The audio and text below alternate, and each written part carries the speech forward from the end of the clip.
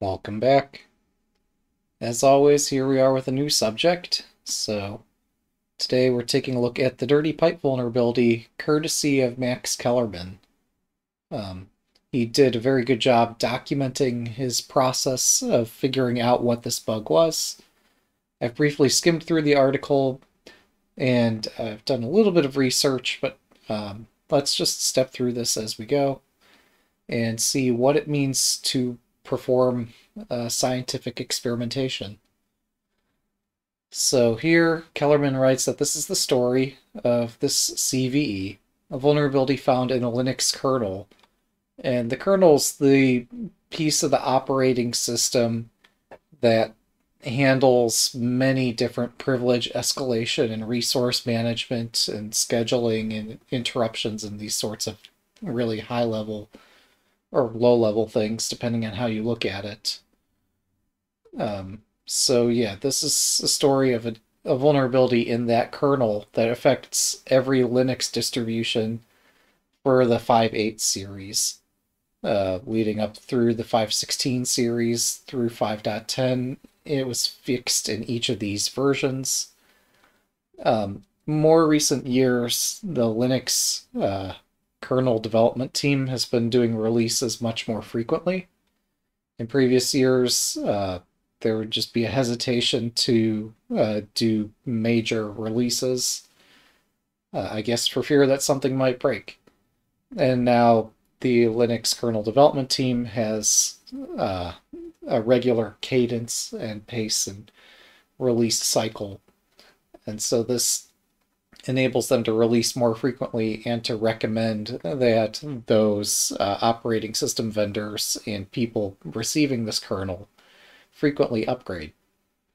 So, yeah, for what it's worth, this is found since 5.8, but was, I think, actually identified and isolated in the 5.10, as we'll see below. Or rather, was identified and isolated in one of these various versions that this author was using. But this is, I guess, the long-term support LTS release. I guess this was a newer version, and this is not quite as new version. I know there's some designator called stable that they use for anyway. The nature of this defect or bug was that a privilege escalation could be exploited because a process that doesn't have privileges was able to inject code into processes that were run as the root, the administrator account. And there's a whole variety of CVEs you can find. Unfortunately, bugs do exist in the real world, and as they're identified and isolated, these announcements do go out upon a fix being available. So initially, this CVE started a year ago with a support ticket about file corruption. The customer complained that the access logs they downloaded could not be decompressed. Indeed, there was a single corrupt log file on one of the log servers. It could be decompressed, however, gzip, the tool for performing compression or decompression, reported a cyclical redundancy check error, CRC error. So, yeah, this author couldn't figure out exactly why the file was corrupt, but they just assumed that some nightly split process crashed and just left behind the corrupt file. And they fixed the file CRC manually, closed the ticket, and soon forgot about it. And that, I mean, sounds reasonable as a first approach, right? And how many people do you think went through this same process that, they're serving other folks and, okay, a file seems corrupted, but you're able to look at it, recover it, and close the ticket and move on. And this happened again and again, and again you could think, well, maybe there's something happened with our process that deals with these files. But you could still dig a little bit deeper, and actually you find this surprising pattern. And okay, now that you've got this pattern that's emergent, what do you do?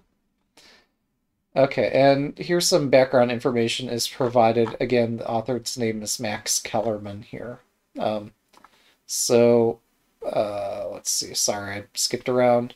So he explains how in this hosting environment, each web server sends UTP or UDP multicast datagrams.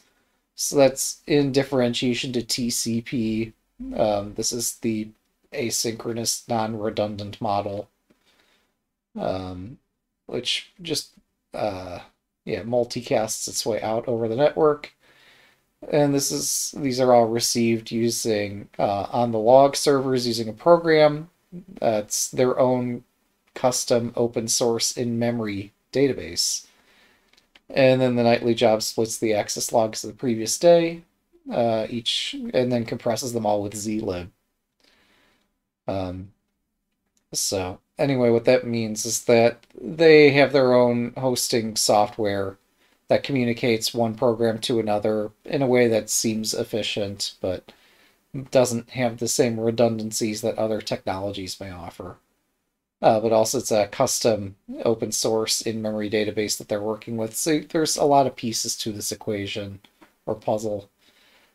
And so potentially any one of them could be a point of failure, but the more you work with tools that other folks develop, the less likely you are to encounter failures that are unique to yourself. Regardless, via HTTP, all access logs of a month can be downloaded as a single gzip file using a trick. It's possible to concatenate all the gzipped files together without having to decompress and recompress them all. So yeah, this is a trick that saves memory bandwidth, etc. And Windows users can't handle the gzip files, but everybody can extract zip files, so it's just a container around the gzip. And you may or may not recognize certain characters that surround the gzip. There's a sequence, I think, at the head and the tail of a zip file that makes it unique with respect to what a gzip file would normally look like. So, yeah. So here is an example of what the end of a proper daily file is, with the sync flush, which indicates just write everything out to the file end of writing. And then there's an empty final block. And again, you could look up the details, the gzip and the zip file structure and such. And then following the finality of the file, the data, then finally there's the CRC 32-bit, along with the uncompressed file length that preceded it all. And so, yeah, if you have the same file, but it happens to be corrupted, you see a lot of these values, like the 00FF over here, over there, are all the same. However, the tail end of this here does differ, and perhaps some bytes over here do as well. But here's the value they're trying to write out, the 00600. Oh wait, no, that's the memory address, rather. Here's the values that are at address 600, which don't exactly match up. So here we have the 03 and the 00, and then some different values. So here's the terminator, the empty final block, but the uncompressed length is now 1.3 megabytes rather than whatever it should have been, as in the previous example. The CRC check doesn't match, and what's going on? So here he compiled all the known corrupt files, or rather he compared them all, and he found that actually each of the corrupted files had exactly the same CRC value and the same, quote, file length value. So, okay, this isn't a result of a CRC calculation, because the calculation is not going to produce the same value for different inputs. Unless there's something severely flawed with the calculation, but you would think you would see that on other ways. So rather, the corrupt data, you would expect to see different, but still wrong CRC values. So this author spent a while staring into the code and could not find an explanation. This is a relatable thing that if you are operating both in operations and in development, sometimes you'll find yourself doing this sort of thing where you just stare into the code. What can you do? You can just look and look and look and look, and ultimately, because this doesn't yield more information, most of the time you're not writing in a language that provides you lots of protections or makes it easier for you to write things that are guaranteed to work. Staring at code is very unlikely to yield a solution. Staring with the aid of a debugger running through live simulations might help. It might not help. I don't know. Then he looked back at the data. So this is not code, this is data. This is an example. This is different than staring at code. This has some promise of being productive. Not much, but maybe you can decipher or decrypt something by staring at the numbers. Actually, he realized that this 504B in the corrupt data are ASCII for P and K. Well, actually, PK are the bytes in the header of a zip file. So, yeah, it says, let's take a look at these values again. And looking at it the same way every time might not be useful. So here, if you'd looked at it with a proper tool, it would indicate the ASCII value for each of these characters. PK 0102 is a code for a central directory file header. I couldn't tell you exactly what that is, but presumably has something to do with their proprietary software. The version made by is, yeah, here's the version that produced the central directory file header. So this could be some descriptor of the file system, I suppose. And the version required to extract is 20 or 2.0. And yeah, this header apparently got truncated after 8 bytes. And so this is really the beginning of a zip. Oh, okay, I see. This describes not a file system, but rather a zip central directory file header. Which, yeah, it really doesn't seem coincidental, but the process which writes the files has no code that's capable of generating such a header. So then he looked at zlib and other libraries and tried to find anything capable of generating these values, and he couldn't find anything quite like that. So, yeah, this particular software didn't know anything about this PK header. Now, incidentally, like if you're going to suspect all these other things, maybe it would be possible to link your code with some other library, or I don't know what you could do. But yeah, continuing to just look and look and look at code sometimes yields answers, but machines tend to be really good at assembling and analyzing code. Humans, not quite so much, but you could still sometimes do this. Or rather, you could do it. It's just not really the best approach when you have other tools available, unless for some reason you can't get those other tools working. There is a process which generates PK headers, though. It's the web service, which constructs the zip files on the fly. But that web process runs as a different user, and that different user doesn't have write permissions on the files. So it couldn't possibly be that process. So none of this made sense. But new support tickets kept coming in, although at a slow rate. So there was some systemic or systematic problem, but he couldn't identify it yet. And, you know, I guess if he's in a position where he's the only one working on this, I suppose that could be frustrating. Although if it's not happening very frequently, you could push it off. And again, you assume that other people were in a similar situation at other companies, and you think, well, okay, a lot of people may, I don't know, he's not going to be the only person that has this issue, although one he may be in the one case that he might be the only person using his particular proprietary software up here, or rather their own custom open source in-memory database. So if other people aren't using that, or there could be other things that are different about the hosting environment, maybe he is the only person that encounters this. But anyway, just keep pushing this back because, it doesn't happen often, but when it does happen, it's annoying. Okay, and then external pressure brought the problem back up. And so you scan the disk for corrupt files, which took a couple days, hoping to find more examples. And so here's the pattern. There are 37 corrupt files in the past 3 months that occurred on 22 days. 18 have a single corruption. November 21st has 2.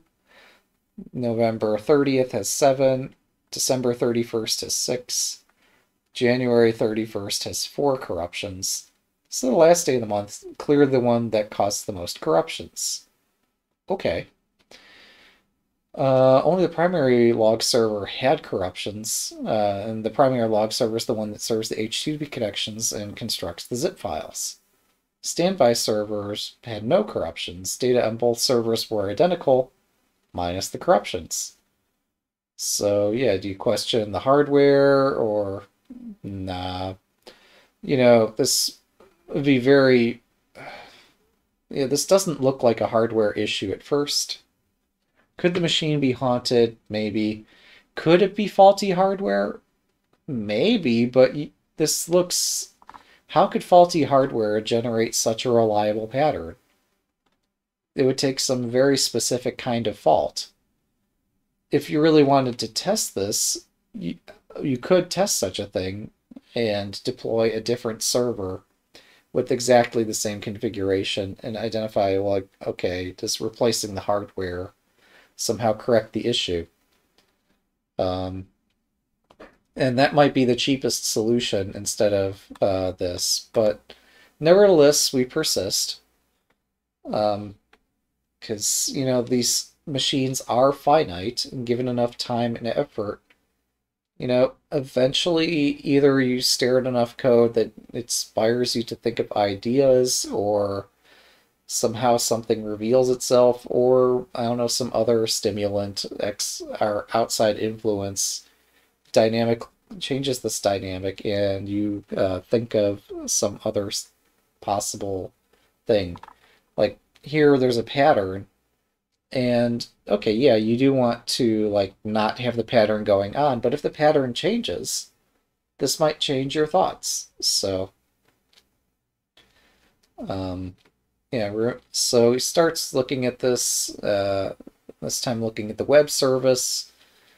So it splices all the data together and then uses write again to add the zip header. And the data over the wire looks exactly like the corrupt files on disk. However, the process sending the data does not have write permissions on the files, and doesn't even try to write to the files. All it's doing is just reading those files.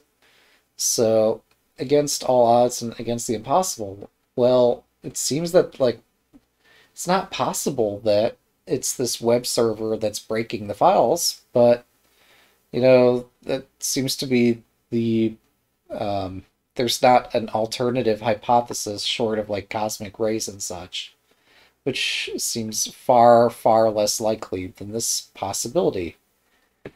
So I guess, like, Holmes would argue, once you've ruled out the impossible, the rest has to be the truth. So his first flash of inspiration was that, well, it seems that it's always the last day of the month that gets corrupted the most, or has the most evidence of corruption. And so when a website owner downloads the access log, pulling an entire month's worth of logs, the server starts at the first day of the month and the second and so forth.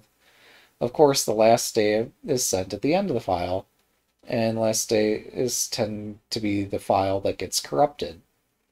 So that's why the last day is more likely to be corrupted than the other data files that were zipped earlier in the month. But he mentions in post-mortem analysis, he found that other days could be corrupted if the requested month had not completed. But this is less likely than the files being downloaded at the end of the month or after the end of the month. So, well, how is this impossible thing possible then?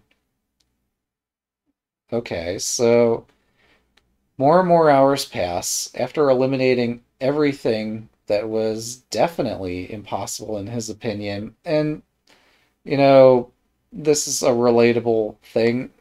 Uh, Not exactly scientific jargon here, but again, a relatable experience if you're dealing with people that deal with computers. Sometimes you're told one set of assumptions, and then those assumptions get violated because computers are made by people, software is made by people, hardware is made by people, firmware is made by people. All these things, although the manufacture of many of these things is automated, there is some manual interaction with the process that results in a computer existing and doing things. So there's always a person somewhere involved in all of that. And so, yeah, these things that we call, so sometimes we have difficulty coming up with language that can describe these difficult situations where, yeah, you're trying to rule between classes of things that you expect to be possible or not possible based on all the assumptions that you're given. I don't know that I would have written it exactly this way, but he concludes that a kernel bug must exist. And so, yeah, blaming the Linux kernel, something very, very heavily used by millions of users, um, for data corruption has to be your last resort because it's extremely unlikely. It's a very complex project built by thousands of individuals, that methods that at first seeming chaotic still result in an extremely stable, reliable product. But this time he was convinced, having rejected alternatives, that like the most likely possibility is actually a kernel bug. And so, you know, it's kind of impressive at this point, and I've had moments in my career and in my hobby development where I've enjoyed extraordinary clarity. It's an impressive moment. Um, is that something to aspire to? I'm not entirely sure about that. You don't want to have to do this sort of heroic effort on a routine basis, and you don't want to have to rely on doing these sorts of routine or heroic things, because you're not always going to be able to be the hero. You'd much rather try to socialize your concerns and try to collaborate with other folks and try to solicit their input and thoughts about what do you think could be causing this, if for no other reason that even after you've proven something in this moment, it might not be possible to convince other people that you are correct, even if you have the most convincing proof ever. All these systems are produced by humans, and so your interpretation is not necessarily any more valid than theirs is. But anyway, in this moment of an extraordinary clarity, he hacked together two programs. So this is finally getting away from staring at code. Staring at code might be fun, it might pique your interest and such, but at some point you have to try things. Sometimes you have to try even very radical ideas to get a deeper understanding of how the software functions and the hardware functions and such. So one program would keep writing out odd chunks of the string AAAAA to a file, just continuously writing to standard, wait, So there's 0, 1, and 2. 0, I think, is standard in, 1 is standard out. So just continuously write to pipe number 1 this 5-character string over and over. It's a pretty simple program, right? And then you could say, okay, we're going to run this program and redirect output from standard out into a file we're just going to call foo. And then program number 2, it's a program that keeps transferring data from that file to a pipe that using splice, and then write the string BBBBB to the pipe. So here you're taking data from a file, splicing it together, and then writing BBBBB, like creating a zip file or something similar, although without the PK and those other characters for the central file directory and such. We're just going to take whatever get written to this file foo, and we're going to read from foo and concatenate it together. And in fact, not even dump the file output in a different file. We're just going to like completely dump the output to cat, going to concatenate it together or read from this pipe and redirect to null because we don't need this output anymore.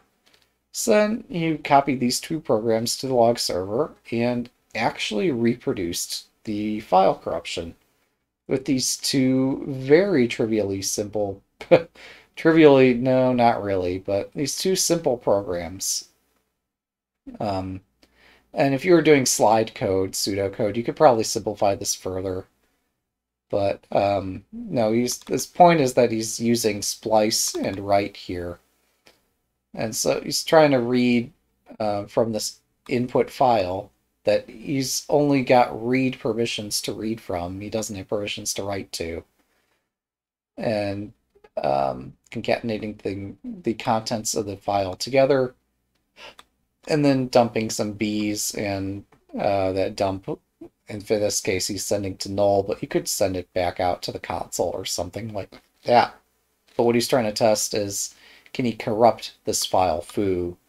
Can he put a B character into this file that should only have A characters in it? And actually, yeah, so now this string BBBB starts appearing in the file, even though nobody wrote this string ever to a file. So actually, yes, he's calling this a kernel bug at this point. And given what follows, he's not wrong. Yeah, you could argue, like, this doesn't necessarily prove a kernel bug, but, you know, it's at some point, either you're going to argue that one of these functions doesn't do exactly the thing that its library documentation says, or you're going to argue that, like, the compiler did something wrong or some other tool did something wrong. But no, this actually is a kernel bug. And so, yeah, once you can reproduce a bug in isolation, it becomes much more shallow. You know, I'm not so sure if... I think some words are probably missing here. So, yeah, once you can reproduce a bug on demand, it becomes possible to take away... It becomes possible to experiment further. To devise things like this, or otherwise, like on some development server, make radical changes and do your best on your own, or more likely in collaboration with other folks and their ideas, to try to isolate what's going on. And if you're having a lot of difficulty isolating what's going on, this might require some negotiation to get more information, or who knows. It can be sometimes challenging to completely isolate a thing, but software development teams have to do this sort of thing all the time, unfortunately.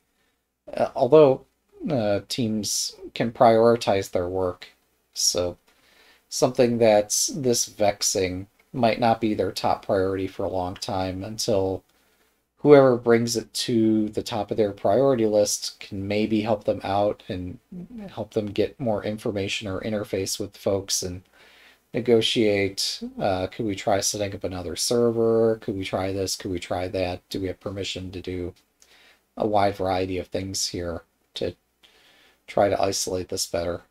But anyway, now this actually is a kernel bug, and so now once it's reproducible on demand, it becomes a shallower bug. And a quick check running this particular set of programs against various operating system or kernel versions identified which versions were and were not affected. So Linux 4.19 was not affected, Linux 5.10 is affected. And I think at that point you have some certainty that, well, okay, this doesn't really seem related to my particular program that I'm running. It seems much more related to these two versions of Linux, unless something changed about the compiler or compiler flags or some subtle nuance therein. But here you have enough evidence to start looking and start asking questions. And if you're familiar with Git tools, you can use Git bisect and try experiments up and down a history and figure out, well, which version exactly between this and that introduced the bug if you're compiling your own kernel. If you're not compiling your own kernel, you maybe don't use Git bisect to do this, but you just try whatever is halfway between this one and this one. Or maybe you just have the resources. You could quickly spin up a whole bunch of virtual machines for every kernel version therein, and probably not, but do whatever makes the most sense. Here, he actually identified right down to the commit ID. This is when the behavior of these two programs changed around there, which refactors the pipe buffer code for anonymous pipe buffers. So we'll get down to that much later. I'm not going to reread everything. I do encourage you to read this blog post, and I'll link to it next to my video description. But we'll just skip to the summary here. So yeah, long ago, a data structure called pipe buffer operations had a flag called can merge, and some changes were made in the kernel that affects the merging of pipes together. And so this is refactored back and forth, which seems innocuous enough, right? So yeah, there more and more and more background is offered as to how the Linux kernel is developed. I apologize for skipping over this, but I think most viewers, listeners, readers probably would get overwhelmed by the details, as I'm starting to get a bit overwhelmed, although I did read through this beforehand. So yeah, many files can get spliced, and I'm sorry. First, some data gets written into a pipe, then additional files are spliced into the pipe, some of which might have this flag can merge set. Some might not have this set, right? Or randomly, this may or may not have this flag set. If they are set, then the write call writes the central directory file header from the last compressed file. But why are only the first 8 bytes of that header written? Actually, all of the header gets copied into the page cache, but the total file size of the target file has not changed.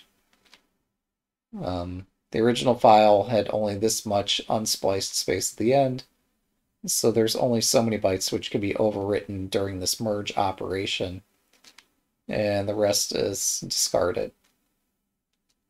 And so why doesn't this happen more often?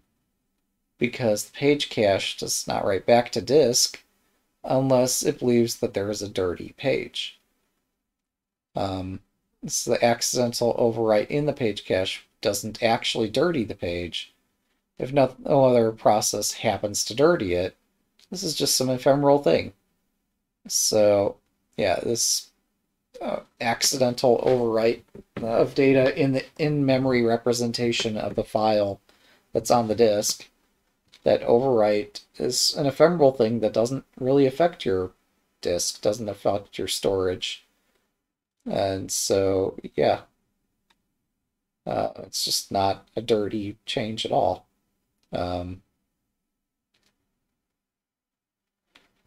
Yeah, or if the kernel decides to drop this page from the cache, for example, so say the machine's running low on memory, then the machine, this is actually funny, isn't it? So under this bug would never have been observed under the case where the machine is under memory pressure, unless somehow pages appeared to dirty while they were being accidentally overwritten. But if the machine's under heavy memory pressure, then this in-memory overwriting might have resulted in files never getting written back to disk in this case, even if unless somehow they were marked dirty before the machine needs to reclaim memory. So, yeah. Originally, these programs up here, these test programs, the A and the B, that's not really an exploit, right? It's just a bug. So the next thing to think about is how serious is this bug? Is anybody likely to help you fix it? So yeah, in its first exploit, you just assume this is only exploitable while a privileged process writes the file, and that this bug depends on the timing. But given the evidence above, he was able to widen the hole by a large margin. It's possible to overwrite the page cache in memory representation of a file that could be, or part of a file, a page, that could be written back to the file system if it becomes dirty. So, yeah, even in the absence of writers, even like with no timing constraints, at seemingly or almost arbitrary positions using arbitrary data. So, under these very particular circumstances, where the attacker has to have read permissions already, the offset cannot be on a page boundary, because then there would be no bytes that you could actually write into this page to dirty it. This has to be before a page boundary, so you have the opportunity to dirty it. Then the write cannot cross the page boundary, I guess because, yeah, the kernel allocates a new anonymous buffer rather than dirtying the existing buffer. So the kernel bug isn't triggered in this case. It's only the case where you're writing within an existing page and not writing over the boundary. And the file cannot be resized as a result of this, because the pipe has its own page fill management. Let me think about this one.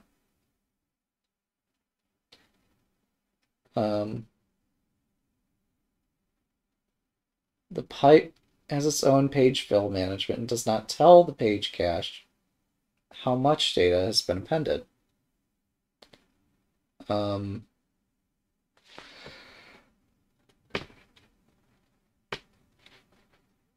okay, yeah, I guess your CRC checks and such are going to fail if you try to do something that changes the file size.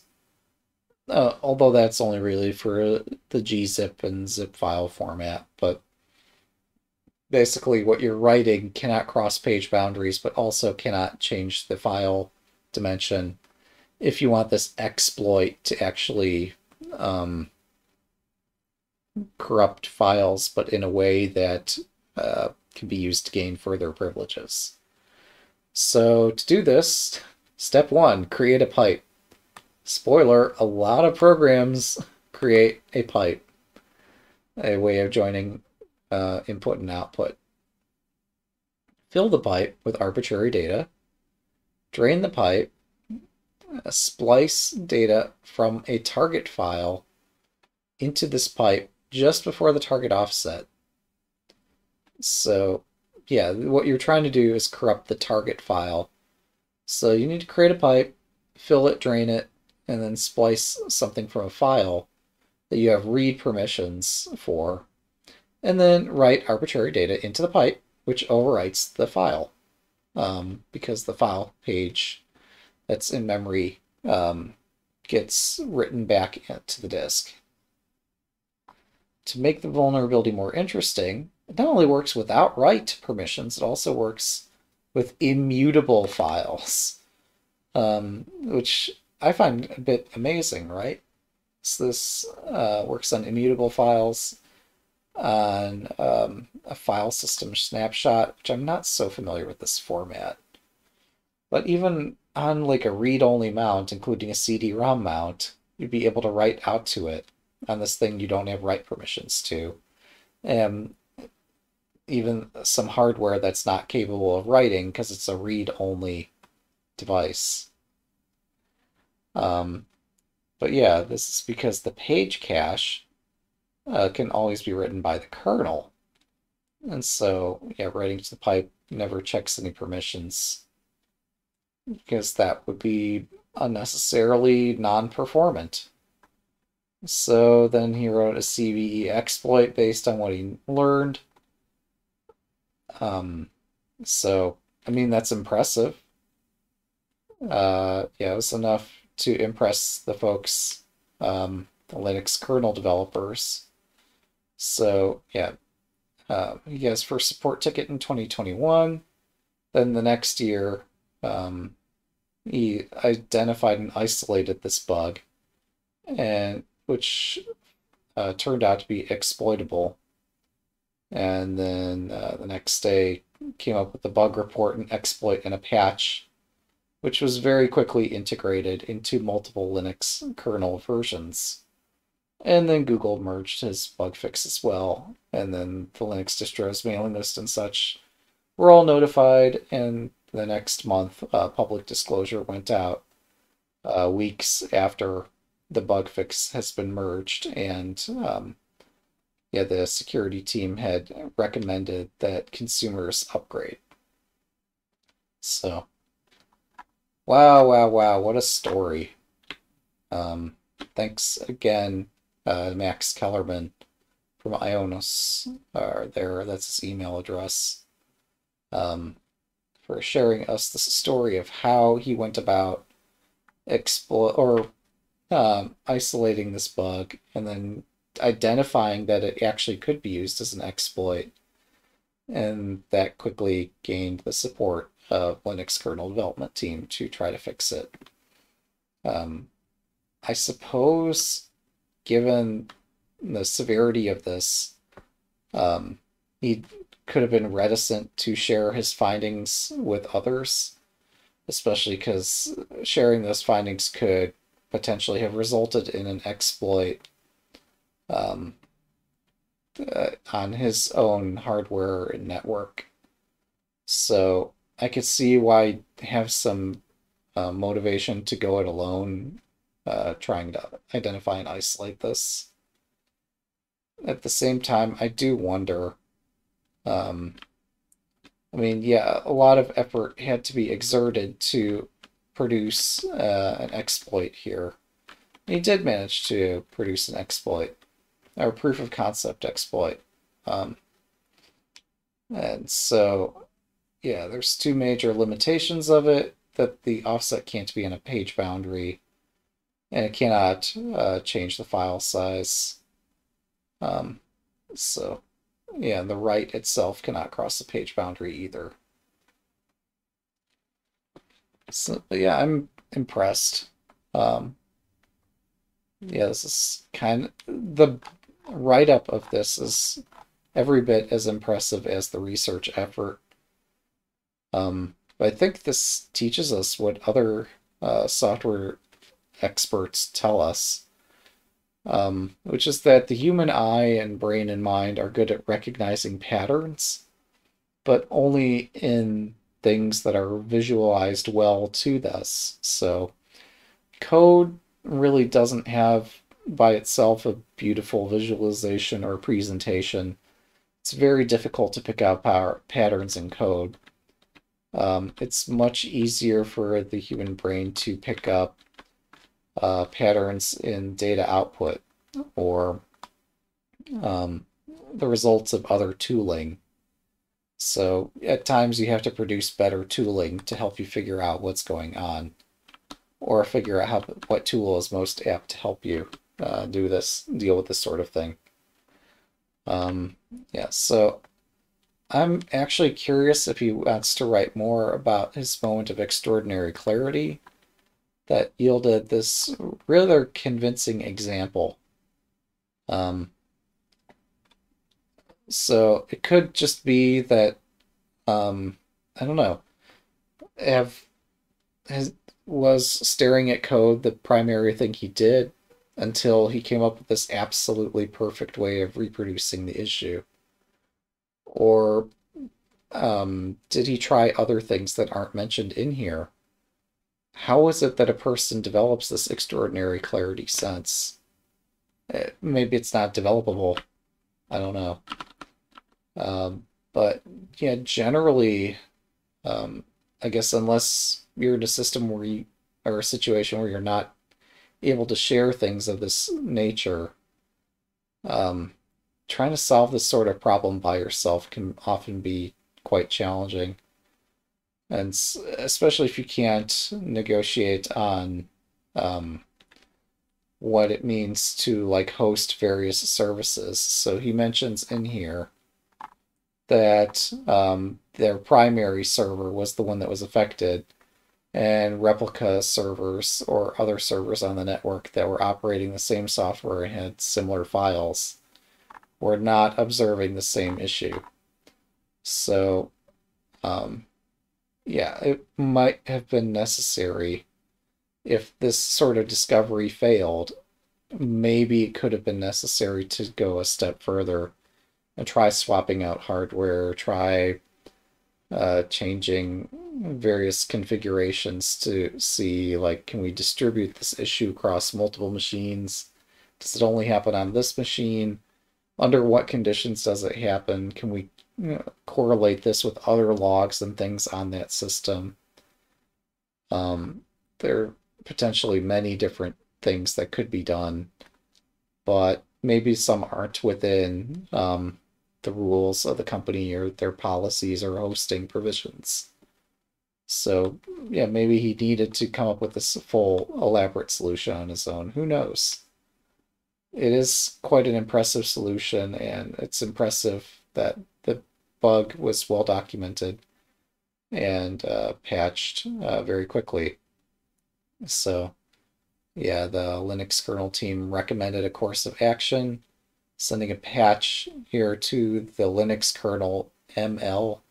I'm not familiar, but yeah, they sent the patch. Linux released with the patch and such.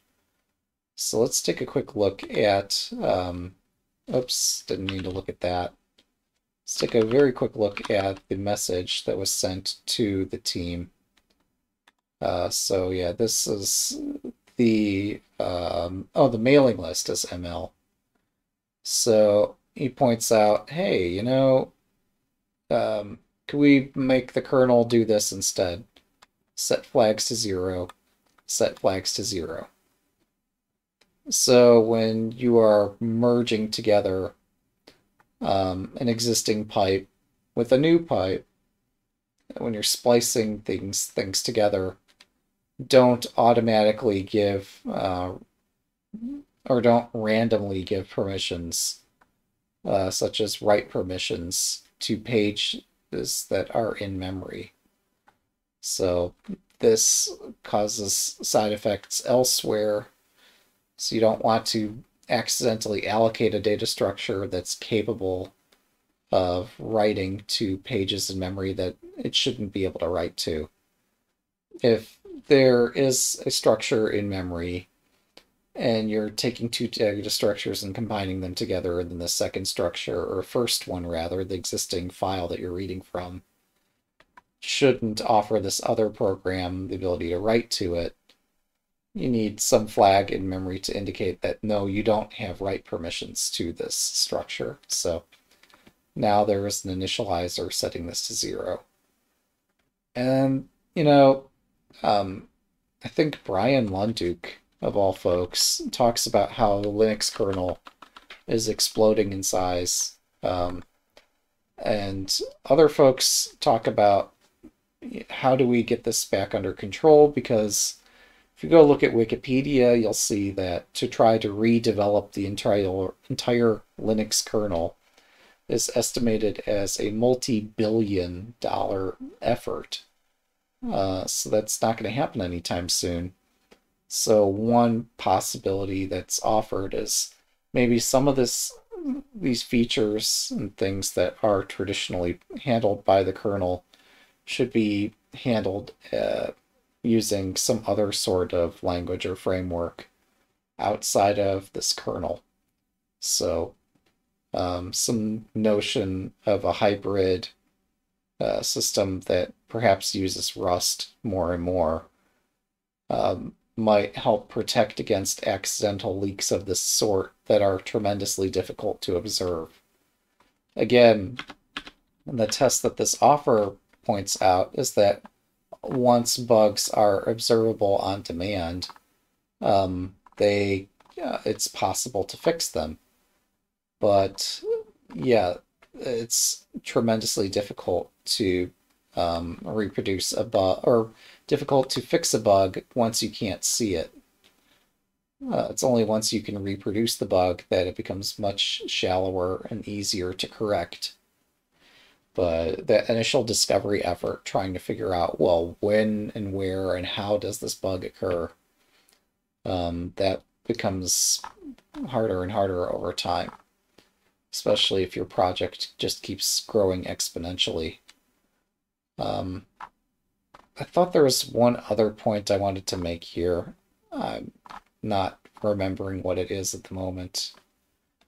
But yeah, at some point, Kellermann points out that the process of kernel development, it may appear to be some kind of black magic to folks outside the kernel development community. And maybe it does seem that way. No doubt the development team has quite the reputation, and they do a lot of testing, and there is some method to their madness, no matter how complex things seem.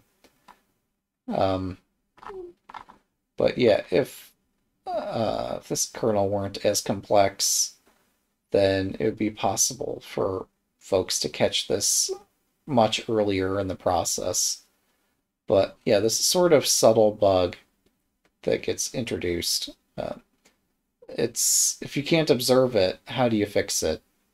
You just don't until somebody actually observes it. I don't know what other morals of the story there are here. This is strictly from an engineering perspective, what it took to isolate and correct this bug. This doesn't talk about the business side of things or policies or such, that why this was the better path as opposed to if there were any alternatives to be considered. Sometimes you don't have the luxury of being able to negotiate and get more information or modify things just on a whim. So I hope that this exploration was interesting. I would encourage you to check out the full article as well as the set of linked articles. So yeah, this is the fix that was offered. And yeah, this looks much like what we were just observing there, that you want to set these flags. And so yeah, here we see there's linux.git under kernel git torvalds. So sorry I'm lacking a exciting conclusion here, but I think this was a good exploration. Hope we enjoyed looking at this together. Either way, have a good day.